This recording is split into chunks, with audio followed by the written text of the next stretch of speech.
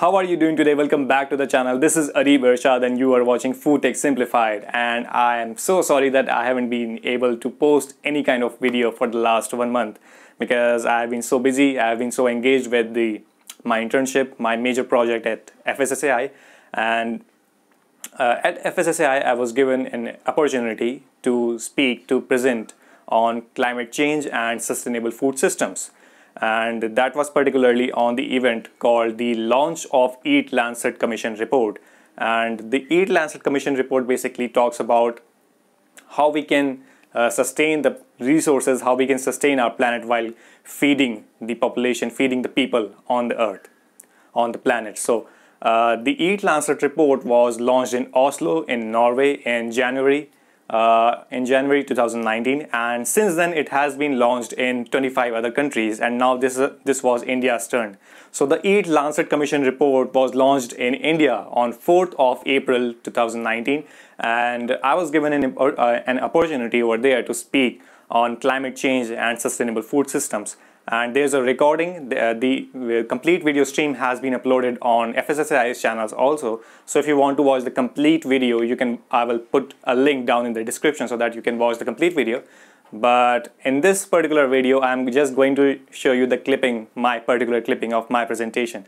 And that presentation is not very much related to food technology, but I really think that this is very important for us and the future generations to understand that we have to consume resources, the food resources and other planet resources, so that the future generations can also use them, so that the planet is also sustained, so that we don't abuse the resources of the planet. So I will just stop here and I will let you understand what happened, and make sure you watch till the end because one of the greatest dignitaries over there also complimented my presentation. I will see you in the end. I would now like to invite Arib. Arib is a master student of food technology. He's presently interning with FSSAI, and he would be presenting on sustainable food systems and climate change.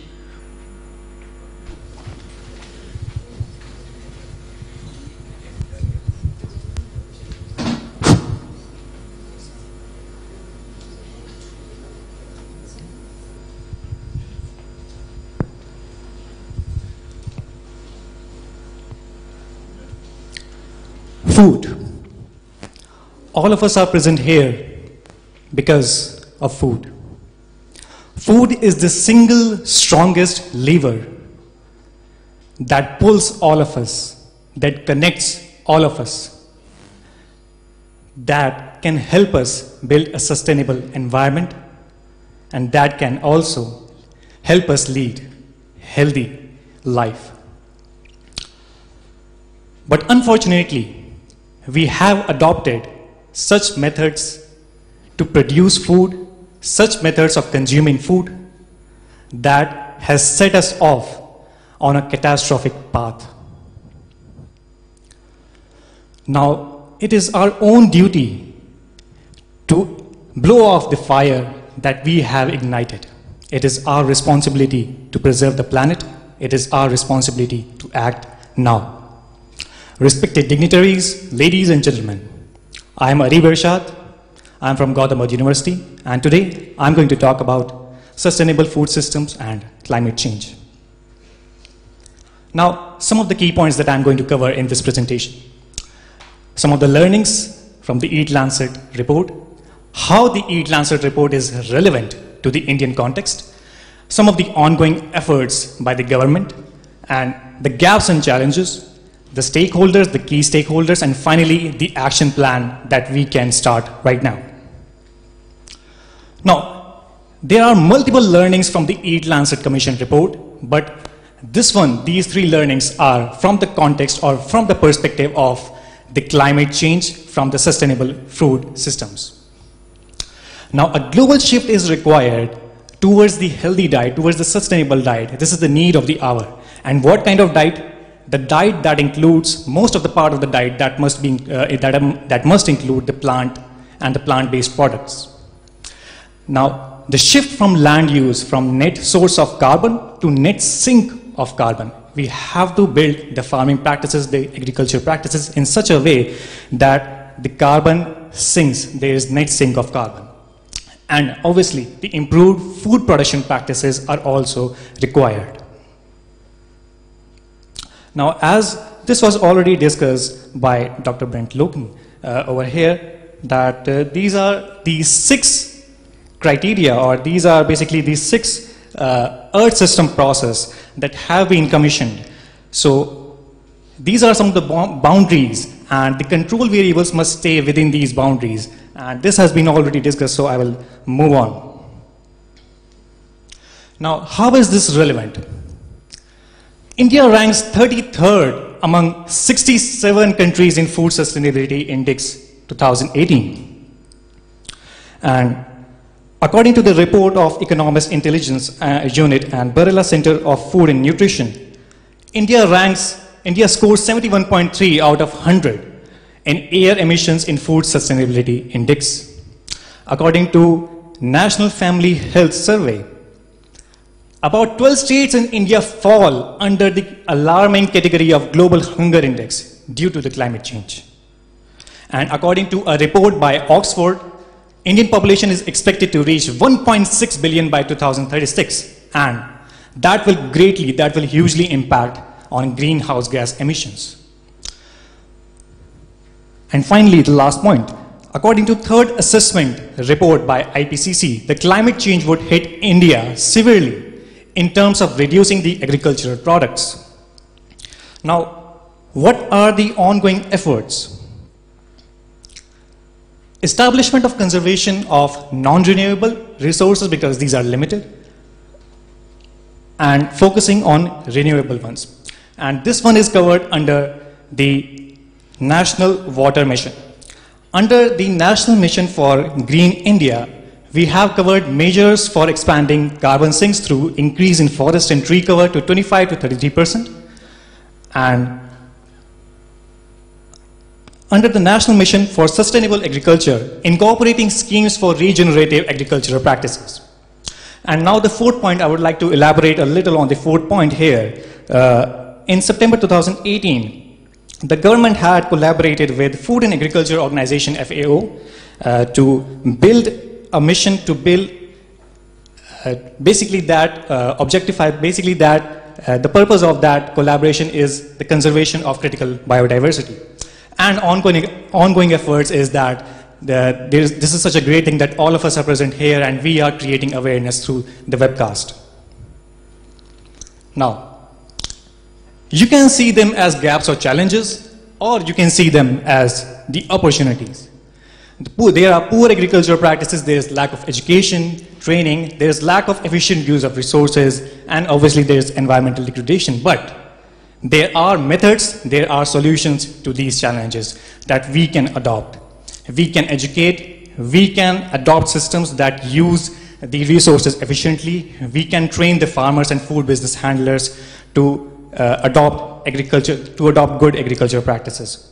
Now, some of the key stakeholders here, Ministry of Drinking Water and Sanitation, Ministry of Agriculture, that also it would include farmers and farm associations, some industrial organizations, fertilizer manufacturers, and Ministry of Forest, Ministry of Water, Ministry of Chemicals, some academic and research institutions, and citizens, media houses, and so on.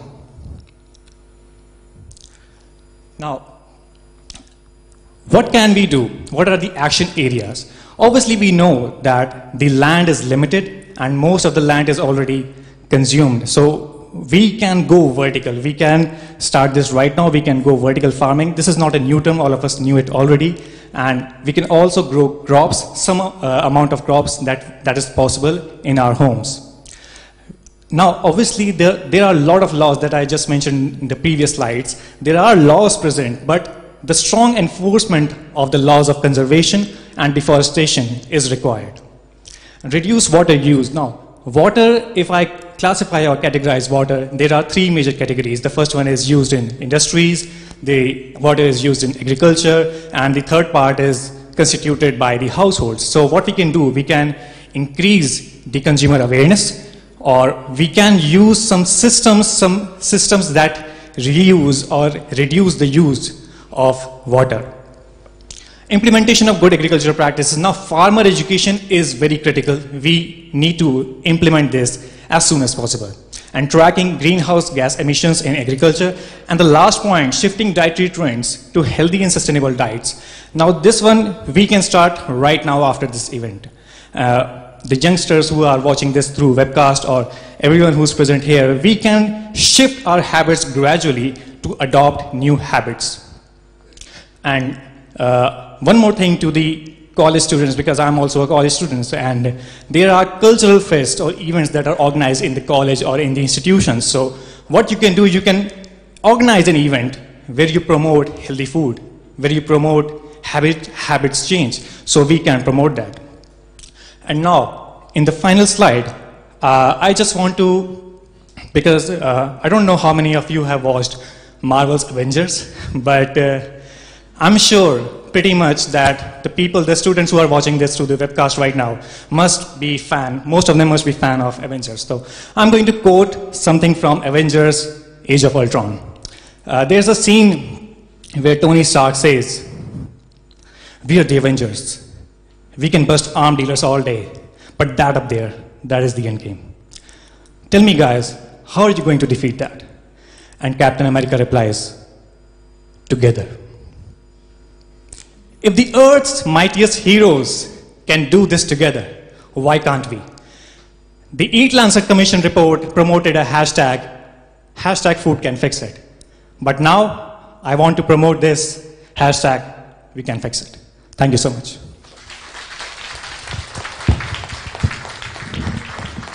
Thank you, Arib. Thank you for inspiring us, and we are sure you will fix it. What do they really care about? And then can we connect healthy foods to the thing they really care about? It's not enough to say you should eat more of this because it's good for you. That message is not going to go anywhere. It sounds like you're being lectured in a classroom. It sounds like you're being made to feel stupid, and you don't know what's good for you. So you have to find something that people really care about. I was at a presentation here at FSSAI this morning.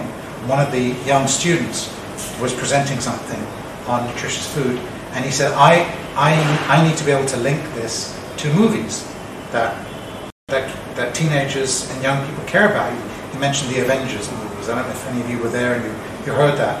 And I was kind of zoning out because he was presenting so many numbers, and they were fantastic numbers, but I was kind of having a little zone out. But as soon as he said movies and the Avengers, I've seen lots of Avenger movies with my kids, believe me, my ears pricked up because it was something unusual. It wasn't something I expected to hear in the nutrition domain. And we have to try to elicit that response whenever we talk about healthy food. Let's think of something unusual that people really perk their ears up, sit up straight to listen to.